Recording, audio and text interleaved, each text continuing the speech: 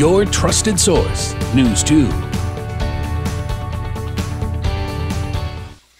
I'm Tristan Winder, and just into the newsroom this morning, Dawson County Sheriff's deputies have arrested a Lexington man after the homeowner said that he threatened her with a machete Tuesday evening. Christopher Bourne has been charged with use of a deadly weapon to commit a felony, burglary, terroristic threats, and second-degree trespassing.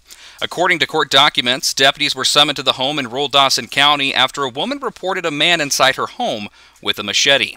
A trooper interviewed witnesses on the scene who said that Bourne forced his way into her home and threatened the people inside while holding a machete. According to an arrest affidavit, Bourne refused to leave the residence, and at one point the homeowner was able to grab the machete and hide it within a deep freezer in a garage, where it was located later by law enforcement.